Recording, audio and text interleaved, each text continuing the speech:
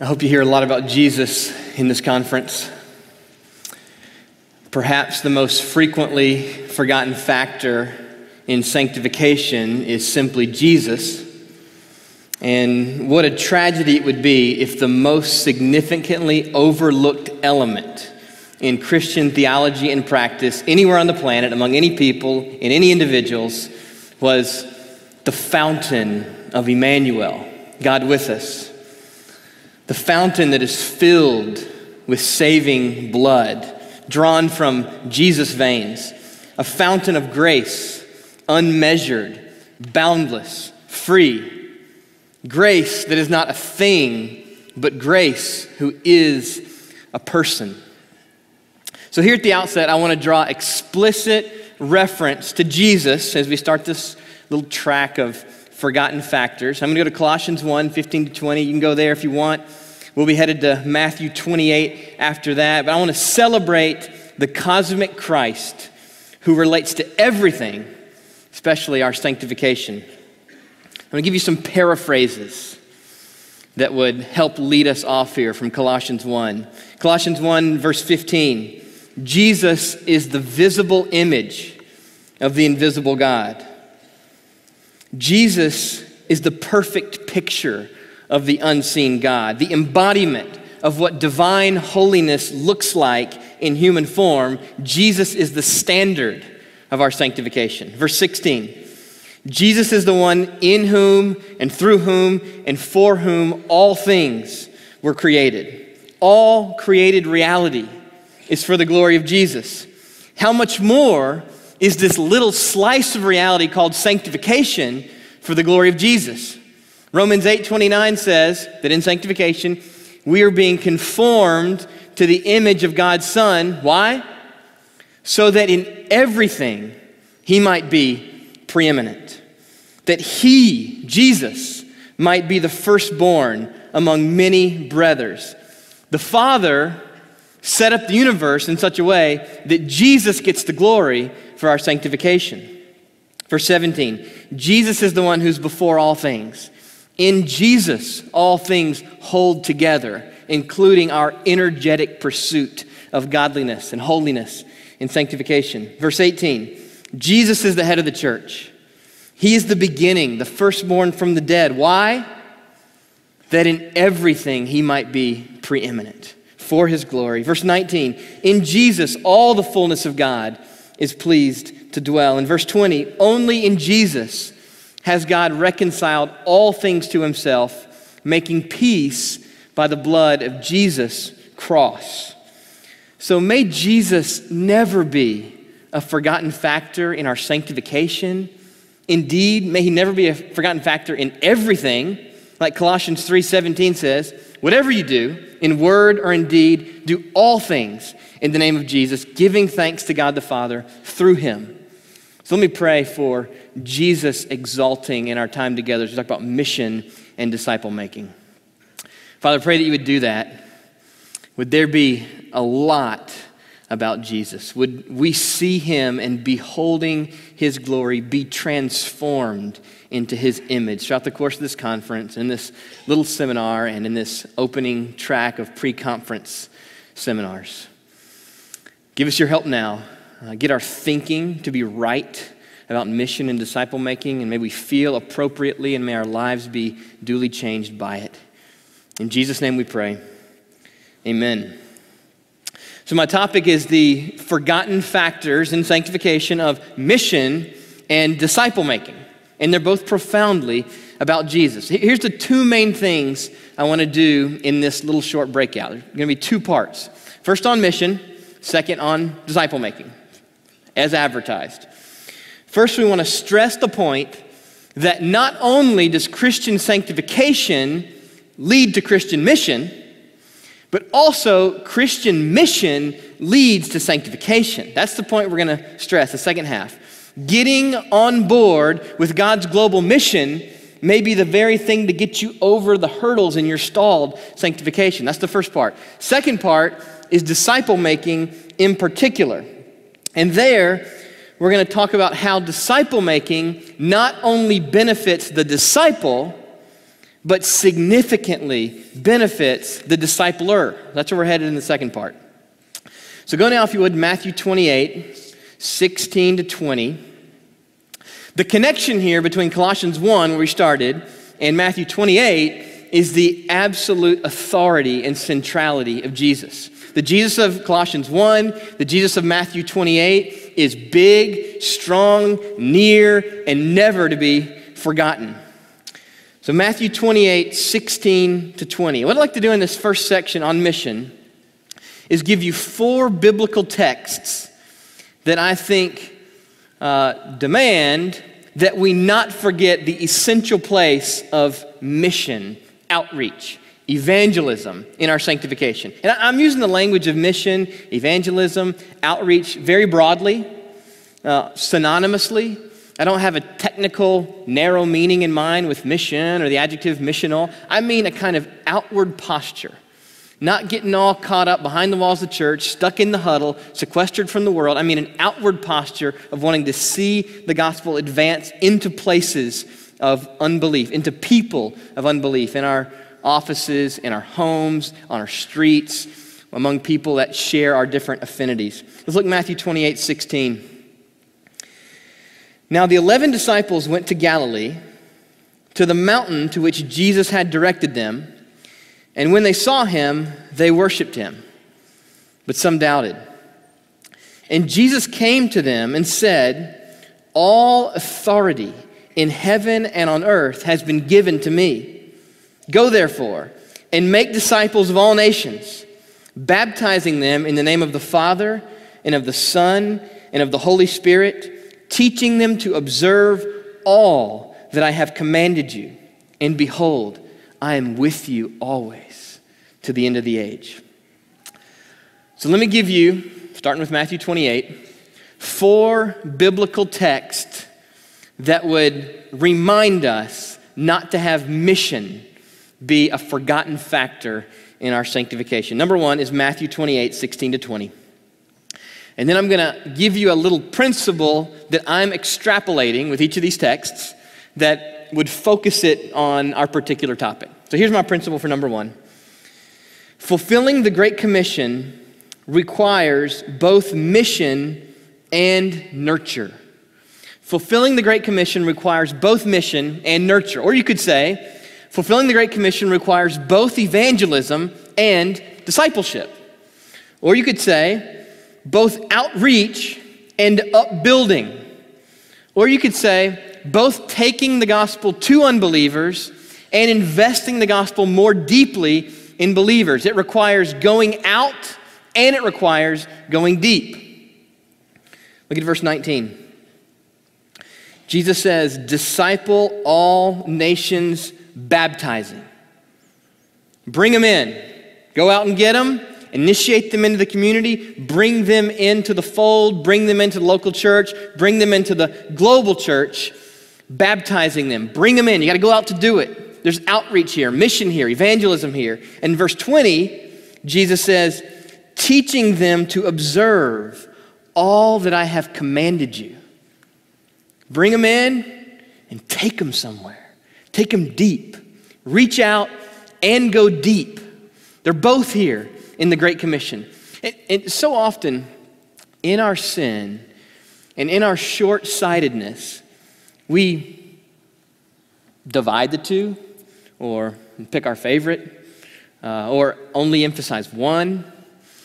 But the commission requires that they both happen. There's got to be reaching out. There's got to be going deep for the commission to happen. And the point here in particular, related to forgotten factors in sanctification, is that not only does going deep with Jesus, sanctification, lead to me reaching out to others, but also reaching out helps us go deep with Jesus. It's maybe a new way of thinking for you. Here's another way to put it. Getting on board with Jesus' mission to the nations may be the very thing that would jumpstart your stalled sanctification. You ever felt that way? Maybe you feel that way right now. Maybe that's one of your hopes at the conference here. I feel plateaued. I'm spinning my spiritual tires. God, would you help me get over the plateau, get over the hurdle here? I feel stalled in my sanctification. Have you considered that perhaps your spiritual sluggishness might be because you're keeping your distance from the missional front lines? Perhaps your sanctification is stalled because your faith is quarantined, and evangelistically speaking, you need to get out more. Here's a helpful book called Becoming a Contagious Christian. The author's name is Bill Hybels, and I know that in Reformed circles, sometimes people aren't too fond of the name. I'd encourage you to read his book on evangelism and learn from him on evangelism before you throw too many stones. Here's what Hybels says in his book, Becoming a Contagious Christian. It's on page 30. He said, often I meet Christians who are in a spiritual malaise, holding on to their faith, but not advancing it much. Bible study has become a chore. Prayer is a dry routine. The miracle of their conversion, I like that, miracle of their conversion, once recounted with great passion, is now a distant, fading memory. And going to churches, well, it's something they just do. Mechanically and half-heartedly, these people trudge along through the drudgery of quarantined Christianity. But when these lethargic believers break out of spiritual isolation and meet some non-believers, something incredible begins to happen. As they experience the high-stakes conversations that tend to happen with unchurched people, they begin to notice a sort of inner renewal taking place. Areas long ignored suddenly come to life with fresh significance. Maybe the reason your sanctification is stalled is because you spent too much time in the ecclesiological huddle and you've sequestered yourself from the kind of daily life on mission and evangelistic intentionality that God means to be part of our daily lives this side of the new earth. I think Hybels is right when he celebrates, isn't it incredible how elevating our efforts to reach others can be a catalyst for personal growth? Elevating our efforts to reach others can be a catalyst in our acting the miracle, in our sanctification. I've seen it in others, and I've seen it in my own life. It is amazing how often God is pleased to take our discipleship to the next level as we begin to seriously give our lives to the commission charge of making disciples among the nations. So number one, Matthew 28, 16 to 20. Fulfilling the Great Commission requires both mission and nurture. Here's number two. Philippians 2, 14 to 16. Holding fast the gospel leads both to living in the light and moving toward the darkness. This is Philippians 2, 14 to 16. I'll read it in just a second. Holding fast to the gospel leads both to living in the light and moving toward the darkness. Here's Philippians 2, 14 to 16.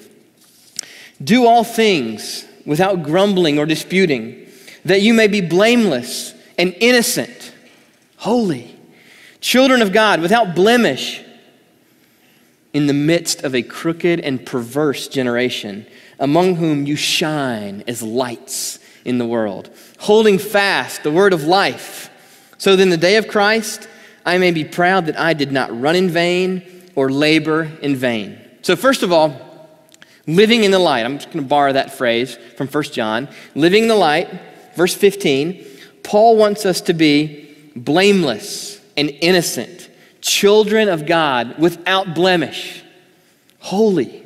Amen. And there's a movement toward the darkness, or at least not a retreat from it. What's the context for this blamelessness, this living above reproach, this holiness? Verse 15.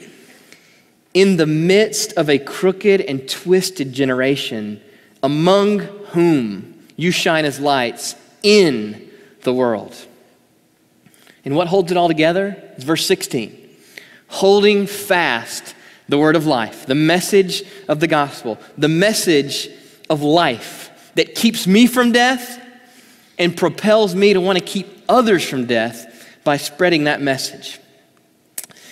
A little hat tip here to my buddy Tony Ranke, who sent me this quote from a new book by Kelly Kapic called A Little Book for New Theologians. And he gets at this theme. I believe it's page 85, 86. Here's what he says. Entering into the world of those who suffer inevitably brings sweat and tears and dirt and sacrifice. The paradox here is that, get this, unless we get involved in the messiness and brokenness of others, we risk becoming stained by the world we seek to avoid. It's a worldly thing to keep ever safely and comfortably to your own group. We respond to Jesus' call to purity not by ignoring or retreating from the sin and suffering of this world, but only by confronting the sin, loving those who suffer, and watching God's grace bring healing and hope amid the grief, loneliness, and pain. Such compassion, brings that term in, compassion, is not just an important civic virtue, it is at the heart of our pursuit of God because it cultivates, sustains, and protects us against false worship. So note here the difference between true compassion and compromise. Because probably in your mind you're thinking, boy, this could become compromise really quick. If I'm hanging out with non-believers, if I'm knowing lost folks, it could drag me down really quick. Remember the chair illustration from youth group where the guy on the floor can't pick up the one on the chair or pulls the one down who's on the chair? This could get crazy quick. Note the difference here between true compassion and compromise. True compassion takes great risk to enter darkness to bring light to others, knowing that any compromise of the light is a muting of the very thing they need to be rescued. A little practical nugget here at this stage. Maybe you're asking, what kind of unbelief should I move toward? Okay. If I'm becoming convinced, all right, I don't want to just stay in the huddle. I want to pursue my own sanctification by getting out, pursuing some non-believers. Which kind of unbelief should I move toward? My first counsel to you would be to start where you already are. Start with the deck you've been dealt. Family members, neighbors, co-workers, and maybe folks who share in your interests, share an affinity with you. But by affinity, I just mean anything you got working for you, work it for Jesus. You like cycling? Maybe you're a writer and want to join some kind of writer's guild. You have a guitar skill, some kind of musical skill, some kind of other skill, some kind of hobby that you have, you enjoy doing. You're going to do this anyway. And you can engage not just with fellow believers, but unbelievers because of this affinity. So start where you are with family, with friends, neighbors, coworkers, those who share your affinity. And a little bit about this phrase, moving toward the darkness.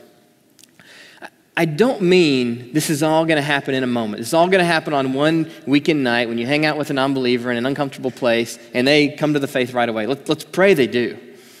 But it may mean staying with it for a long time. Perhaps, maybe especially in our families, and with our neighbors, and with our coworkers.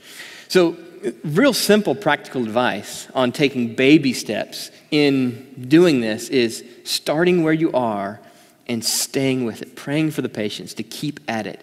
And if you can raise the flag of the gospel as soon as possible in relationships with non-believing coworkers, non-believing neighbors, non-believing people who share interests with you, if you can raise that gospel as soon as possible, that's the course of wisdom, I believe. If that's going to put up a wall, then spend weeks and months and years tearing down that wall. But put that wall up. Let the gospel be communicated as clearly and as early as possible in these relationships. Here's number 3. This is Matthew 11:19. The principle here is befriending sinners. You can add the parenthesis here, for the right reasons. Befriending sinners is a product of true holiness, not an obstacle to it. Befriending sinners for the right reasons is a product of true holiness, not an obstacle to it. In other words, true holiness befriends sinners. And I'm getting that from the life of Jesus. Here's Matthew 11:19. There, Jesus calls himself a friend of tax collectors and sinners.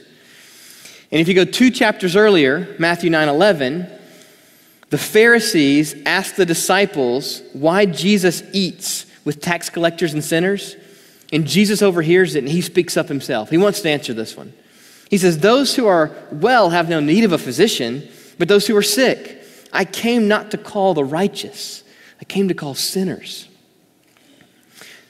So true, the pursuit of holiness may keep you from bad company, but there may also be a sense in which pursuing your holiness and wanting to influence others for Jesus' sake may lead you to keep some really bad company.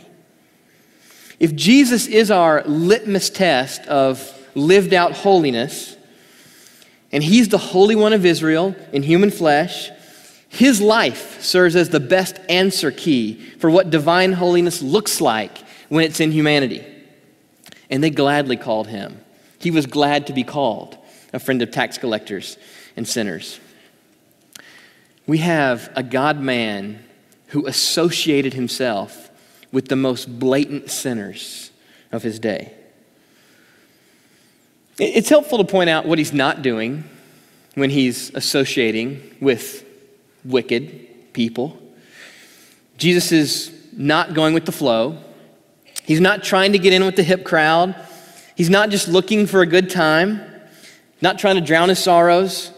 He's not just tagging along for the social scene or to grow his reputation or to hang out because he's got nothing better to do. There's no passivity in Jesus' approach, and there's no sin in Jesus' approach. He's there on mission in the unbelieving house at the first century party, not aiming simply to defy conventions. Please don't miss that. He's not aiming simply to defy conventions, but he is actively seeking the salvation of sinners. He sees associating with unbelievers as a strategic place to call for repentance. I guess it's no surprise when the professional believers of his day were so hard-hearted toward him. A New Testament scholar named Craig Blomberg has done a study through Jesus' meals with sinners in the Gospels. The book's called Contagious Holiness, Jesus' Meals with Sinners. It's in the Silver Series, New Studies in Biblical Theology by Don Carson. If you're not an academic, then you may just want to take these quotes and be thankful that you've gleaned some of the best from it.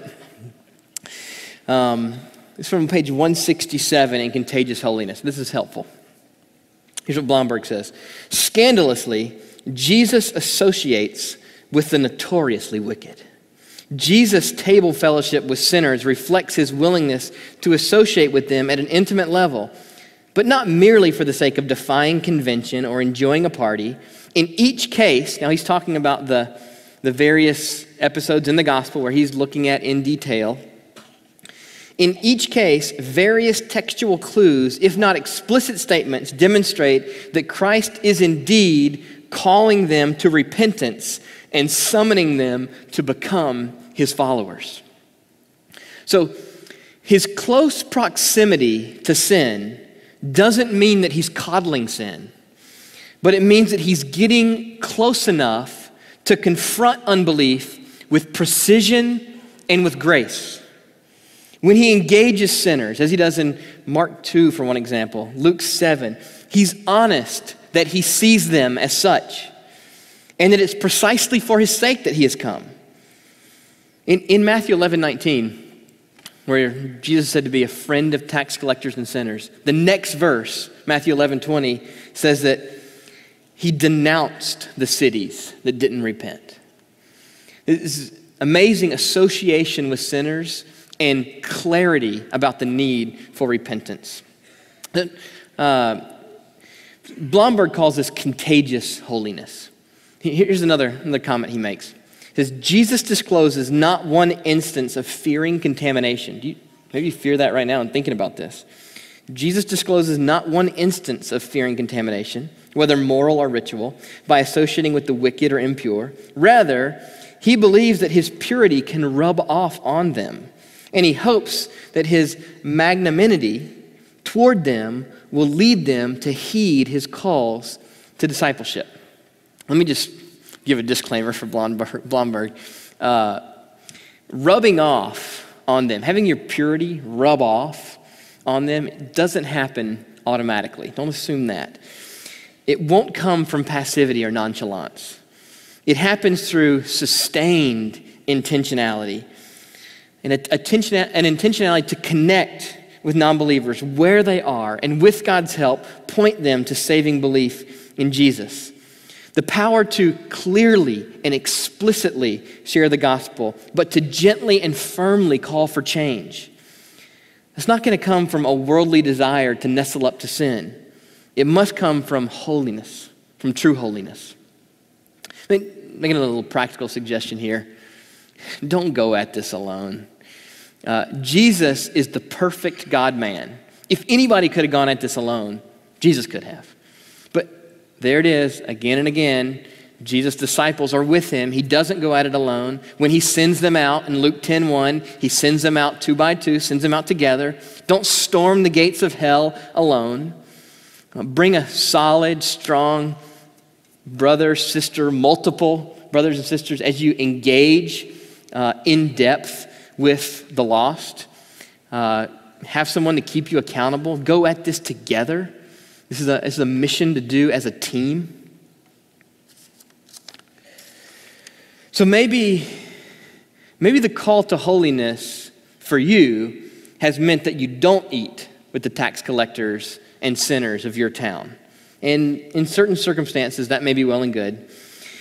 But if we're taking our cues from the God-man, from the Holy One of Israel, made human, maybe it's eating with tax collectors and sinners that would be the very thing we're called to do in helping that next step of our discipleship and our pursuit of holiness. Christian holiness is not the avoidance of darkness at all costs.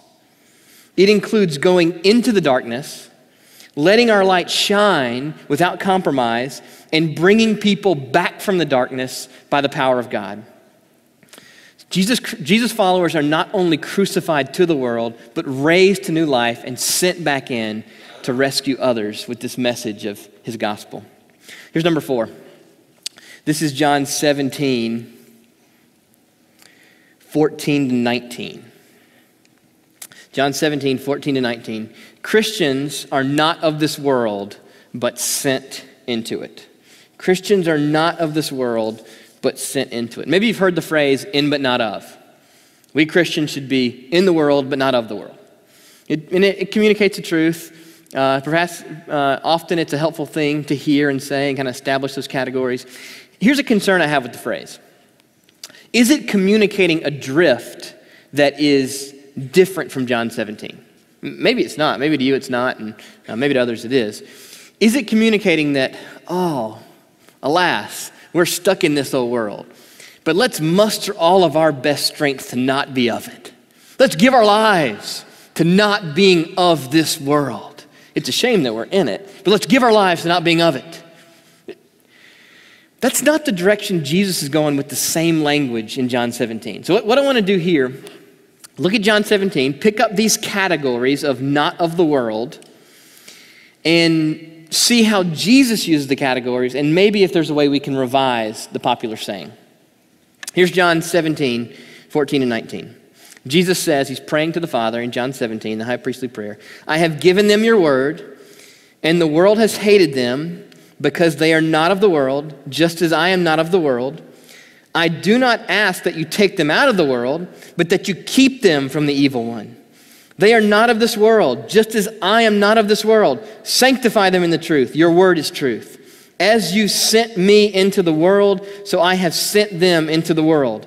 And for their sake, I consecrate myself, that they also may be sanctified in truth. So, note first, Jesus' clear reference to his disciples being not of the world.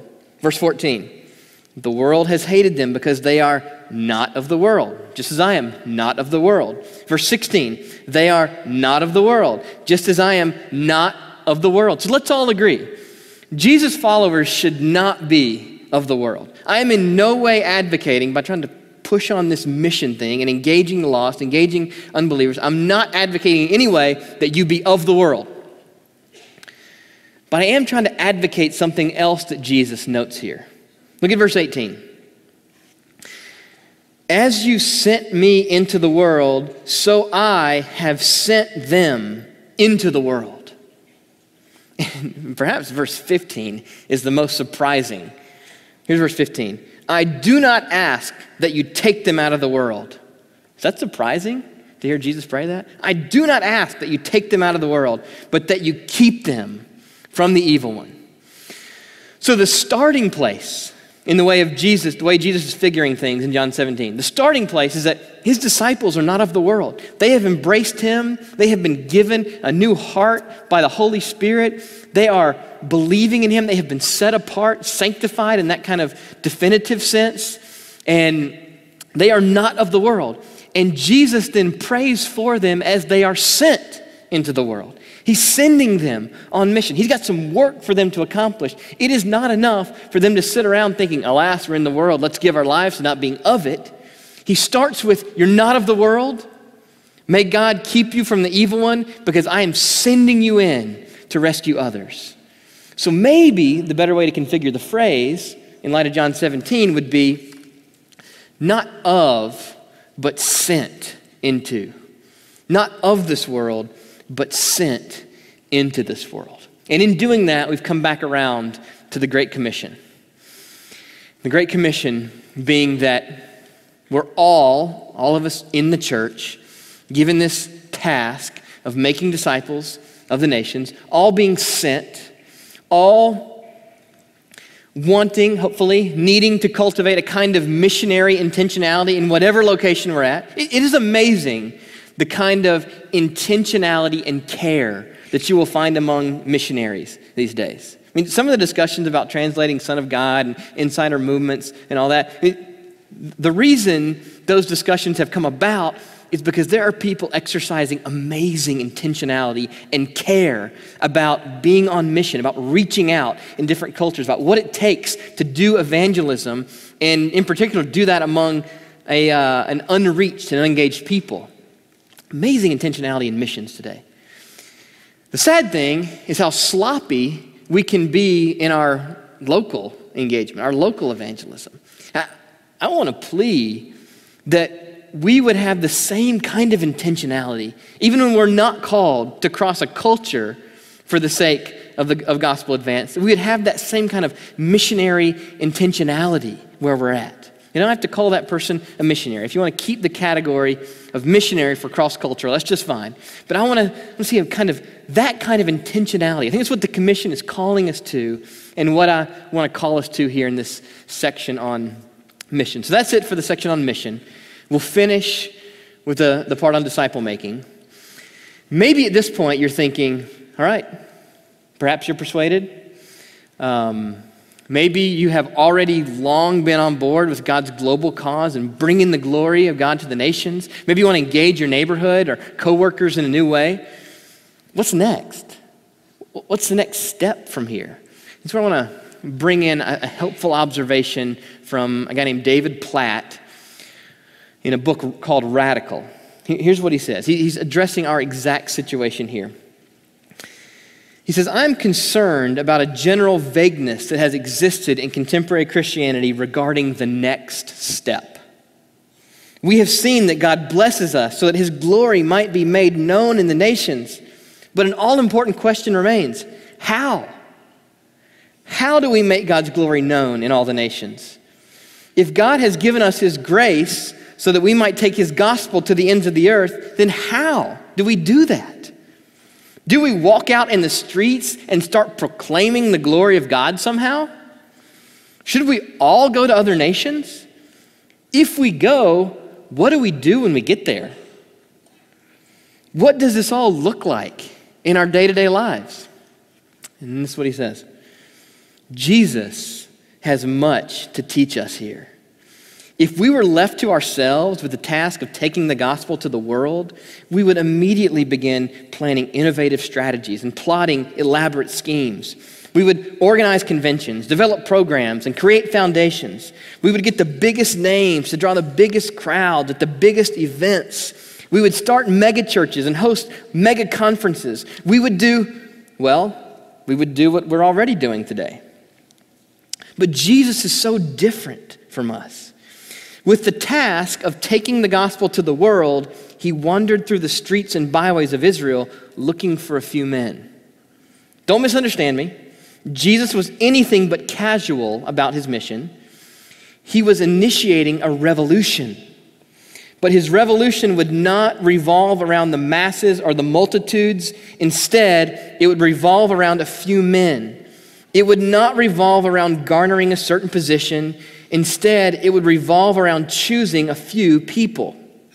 He would intentionally shun titles, labels, plaudits, and popularity in his plan to turn the course of history upside down.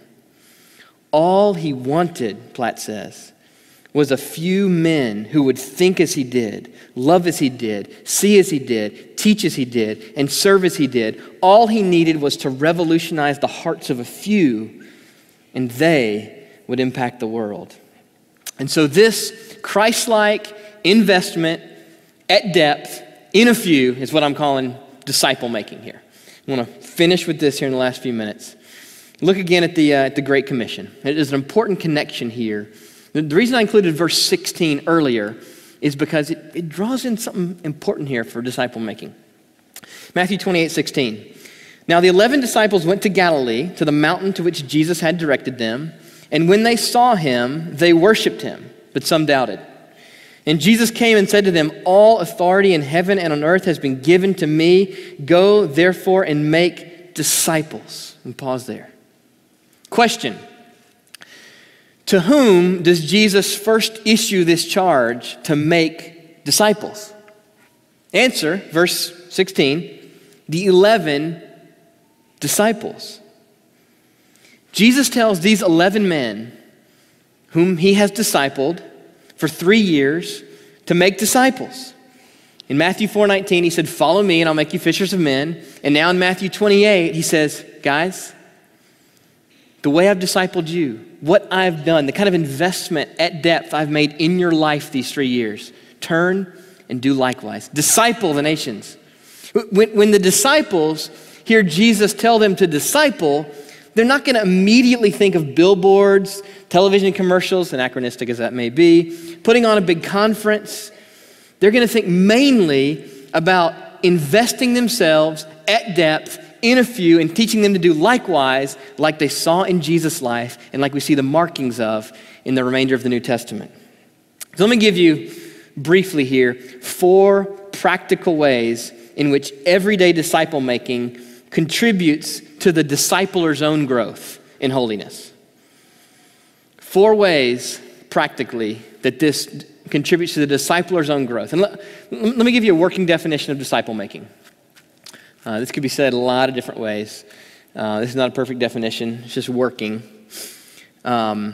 Disciple making is the process in which a maturing believer, that's what I have in mind here, a maturing believer invests himself for a particular period of time in one or just a few younger believers in order to help their growth in the faith and to teach them to invest themselves in others who will invest in others. I'll give you 2 one more time. Disciple making is the process in which a maturing believer invests themselves, gives their life for a particular period of time to one or just a few younger believers in order to help their growth in the faith, including helping them also to invest in others who will invest in others. And that's a very one-way definition. That's going from discipler to disciples, who become disciplers to disciples. It's very one way. But the banner thing to say here over these 4 points about disciple making is disciple making is a 2-way street. The discipler is a person in the midst of his own sanctification. And when disciple making is done by humans who are not Jesus, it is actually a very helpful thing in disciple making that person is on the path themselves of sanctification, on the path themselves of Christ likeness as they invest in disciples. So here's number 1. Disciple making helps us see our smallness and God's bigness. It helps us see our smallness and God's bigness. You could say it helps us see our lives in better proportion. We are so prone to see ourselves at the center, see what we're doing is big time and essential, And disciple making puts in balance God's bigness and our smallness. I've been significantly influenced in this by campus outreach. This is where most of this is coming from. A key phrase that we've used in campus outreach is think big, start small, go deep. I mean, the commission is amazingly big. Disciple all the nations, all the nations. This is a God-sized global vision, all the nations. Think big, but start small. Start with a few. Go deep. Invest deeply in them, so deeply in them that they're ready and equipped and mature to then turn and invest in a few, who would invest in a few, who would invest in more and invest in more. So thinking in this way, thinking big, starting small, going deep, having this mindset of a disciple maker means that we think multiplication. 2 Timothy 2:2 kind of gets at this. Maybe the main thing in view there is raising up of elders, but the principle holds. Where Paul says, Timothy, what you've heard from me in the presence of many witnesses. So Paul, generation 1, Timothy 2, entrust to faithful men. Generation 3, who will be able to teach others also. Gen 4, 4 generations there. Keep building into people at such depth that they're ready to then turn and do the same in discipling others at such depth that they're ready to turn and do the same. One little practical here, if you're thinking, how do I even get this thing going? I'd love to invest in a few younger believers. Where would I go next? How would I go next? One piece of advice would be grow this out of prayer. Begin with some finite, short list of people you have a relationship with. Pray through that. See if maybe God would lead you during that time of regular personal prayer for these specific names as to one or a couple or maybe 3 you could approach and meet together with regularly to help lead them, disciple them, counsel them, grow them in the faith, challenge them. And when you're in that process, maybe you're already engaged in some disciple-making relationships right now, grow also your ongoing counsel to them out of your prayer time. Have regular, specific prayer for those whom you're investing in. And in that prayer time, be thinking, God, show me what the next step is. Where do I need to rebuke or counsel or encourage or challenge this person in whom I'm investing? Personal prayer, regular for deciding who to disciple and deciding how to carry them forward is very important. Number 2, disciple making challenges us to holistic Christianity. Here's one way in which that happens. Disciple making requires intentionality. We've used that word several times. And let's make up a new word called relationality. Disciple making is irreducibly intentional and it's irreducibly relational. And all of us tip toward one of these if we don't lean big time. We're much more on the relational side and we're really cool hanging out watching the game together, but we don't really want to do the intentional thing, getting intentional about our sin, about ways in which the disciple can grow, and honesty about my situation. We don't like to think of people as a means to reaching others. So we're more on the relational side. Or the intentional side loves the multiplication part of disciple making, loves the intentional, face-to-face, intense one-on-ones, but really doesn't want to just kind of hang out and spend the life-on-life time together. Disciple making, because good disciple making is irreducibly intentional and relational, it's going to balance us out. It's going to force us to be more holistic in our Christianity. Not just be intentional Christians and not just be relational Christians, but grow in the two. This is one important way in which disciple making helps us. Let me go to number 3 here. Disciple making requires not just speaking truth, but sharing our own selves. Not just speaking truth, but sharing our own selves. And in doing so, we see more of our sin and more need for Jesus' ongoing work. 1 Thessalonians 2:8, that's where the phrase sharing our own selves comes from. Paul says, being affectionately desirous of you, we were ready to share with you not only the gospel, but also our own selves because you had become very dear to us. This is a good reflection of the kind of depth of relationship that happens in good disciple making. There's there is a sharing of our own selves, a sharing of our lives, a dying to our selfishness in many practical ways, our space, our time, a dying to our privacy in bringing people into our lives, the details of our lives, and the way in which we need to repent because we are people in the midst of our own sanctification too as disciplers. Disciple making requires sharing our own selves and thus seeing our sin as we get close. As a sinful discipler gets closer to a sinful disciple, that sin aggravates each other and the sin comes out. Disciple making will help you see your sin and see the places where you need to trust Jesus for ongoing work and sanctification in your life. Let me close here with the last one. Disciple making will make you feel like a failure, and it will teach you to lean more on Jesus and his grace. Disciple making will make you feel like a failure and teach you to lean more on Jesus and his grace. To be a good discipler, you have to learn how to deal well with failure. And the Christian way to deal well with failure is to take it to the cross. This is why Jesus' person and work is not only essential as the content of disciple making, but also as the great comfort for the failing discipler.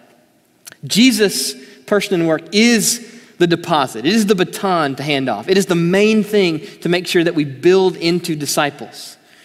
But just as much as it's the content, it is also the great comfort of the failing discipler.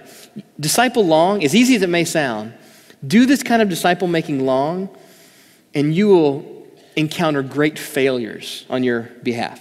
Failure in your love, failure in initiating, failure in sharing the gospel with clarity and boldness, failure to share your own life because of selfishness. And in all this, God is hemming us in as disciplers and teaching us that our great comfort is not in our discipling, but in the perfect discipler, namely Jesus. All your failures as a discipler are covered. And this is an amazing truth. I found this to be true experientially and biblically. Jesus, the sovereign one of Colossians 1 and of Matthew 28, who promises that he will build his church, loves to fulfill his great commission with half-baked, substandard disciple making, because it makes him look good as the power for the Great Commission, not us feeble, failing disciplers. Take Jesus up on this. Don't be afraid to make disciples because you know you're going to fail so greatly. You will. You'll fail more than you think you will. And it will teach you to lean into Jesus, lean into his grace more and more. So we end where we started, with Jesus' person and his work. He's the one who spoke perfectly and commanded all that we would teach in the Great Commission. He's the one who lived, discipled a few to carry on his mission when he was done. And more importantly, he's the one who lived and died and rose inimitably for us. Not only as our model of disciple making, but even more significantly, to be the very essence of our disciple making, the subject of discipling, the focus of discipling, the power for discipling, the very reason for our discipling, and our greatest comfort in our many shortcomings. And so it really is all about Jesus. Let me close this in prayer. Father, would you grant a grace for stalled sanctifications to get off the plateau, get the tires spinning? Would you be moving us more and more toward an outward orientation, not that compromises in any form with the world, but demonstrates true compassion in pursuing unbelief, in meeting unbelievers where they are, in sharing the most precious things with clarity and boldness and grace. And then, Father, would you give us the wherewithal for disciple making? It can be awkward, difficult, messy. We need much help in it, investing at depth in a few lives. Would you give us the grace of doing that in the lives of others for our good, for their good, for our joy, for your glory in Jesus, in whose name we pray. Amen.